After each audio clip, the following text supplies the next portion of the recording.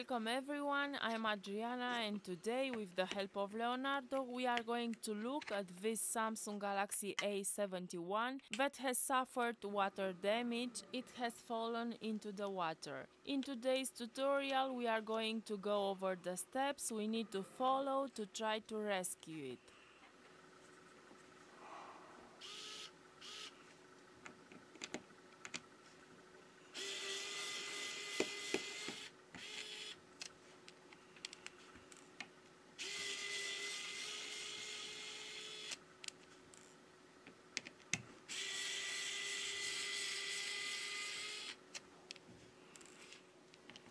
The first trick I want to share with you is that upon receiving a water damaged device in your workshop, the first thing you should do is to disconnect the battery connector. By doing this, we prevent possible short circuits on the motherboard, which could further aggravate the damage to the device.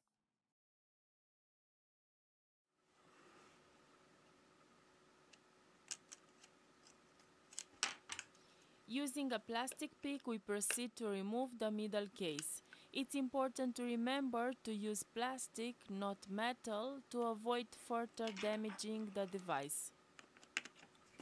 The final step of this initial stage is to remove the motherboard for a preliminary visual inspection.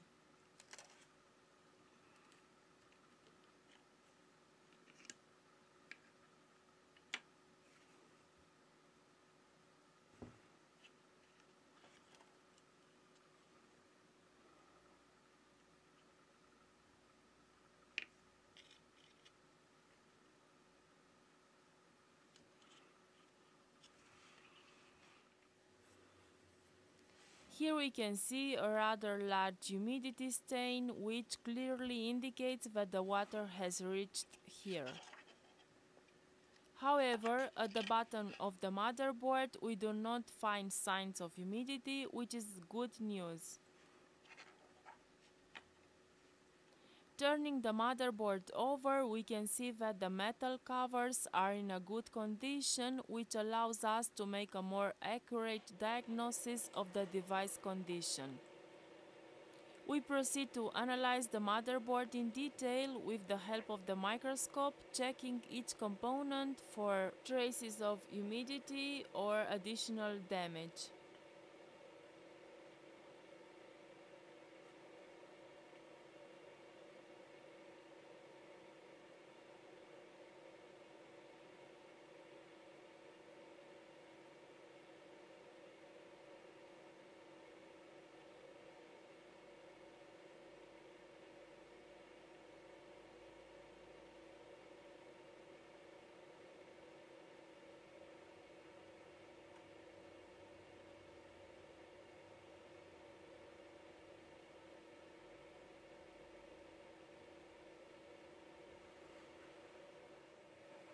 Here we find a burnt component. To remove the resin that covers it, we apply 220 Celsius degrees with the hot air station.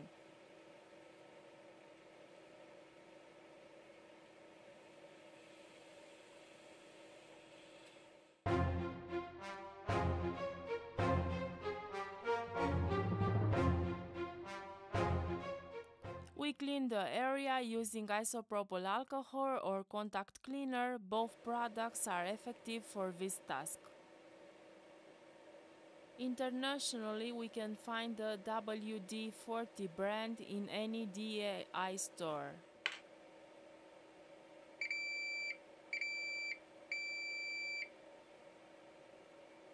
Using a tester, we check this component that seems to have lost part of its properties due to the humidity.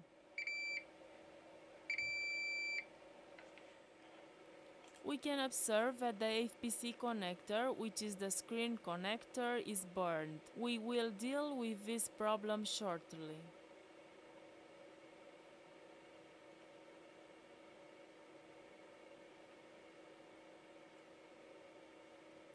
Now we are going to check the operation of the motherboard. For this step I use a Precision Power Laboratory supply and the Power Z tool. This tool helps us to check the motherboard's consumption and can be purchased through the link I provide you in the video description. We just have to press the power button and analyze the consumption. In the course that we uploaded on the YouTube platform, we delve much deeper into this process. Each week we have more views, and in this way new students learn our work philosophy.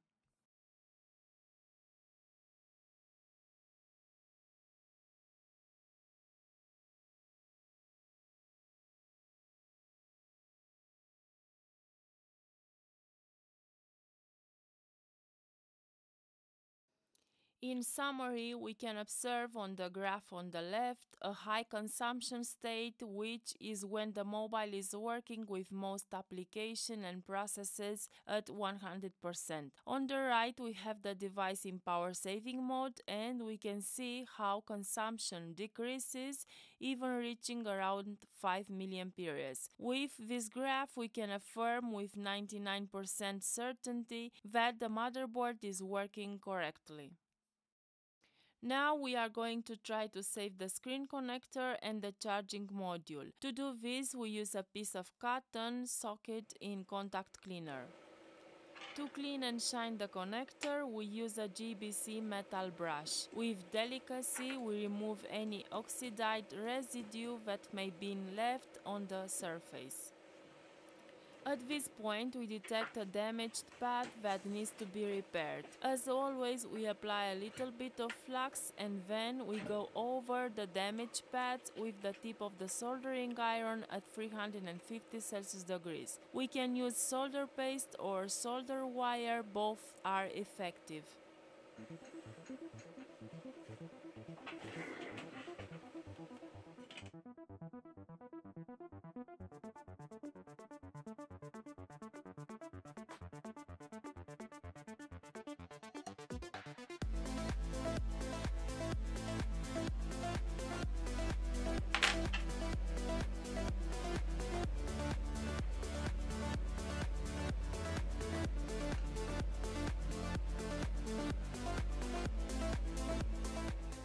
Now we focus on charging module. We will remove the rust in the same way we did with the screen connector.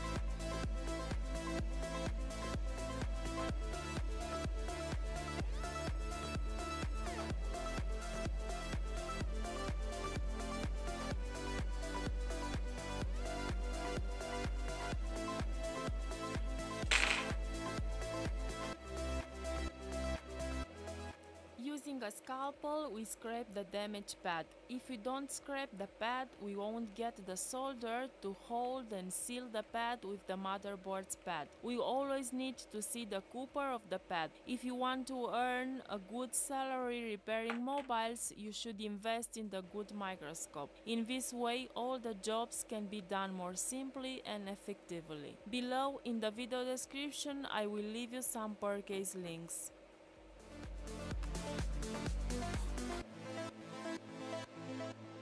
Another test we can perform is to check the voltage at the battery connector with the help of the tester. For this measurement I use the Fluke brand tester model 289. If you are just starting out in the mobile repairs, you can start with the cheap testers for 5 or 10 euros. That's how we all started, and over time you can invest in professional tools if you wish. We can observe a good charge on the motherboard connector. Therefore, we are going to measure the battery connector to see if the battery has charge. We can see that the battery has a good voltage of 3.8 volts, which means that the device should power on.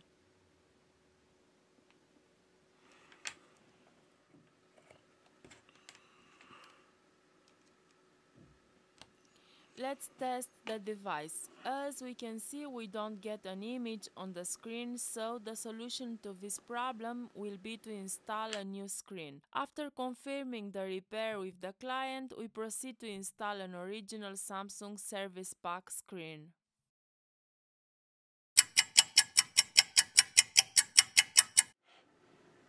Now it's time to check all the device function. We can see that the device powers on correctly, so we are going to check how much charge it has.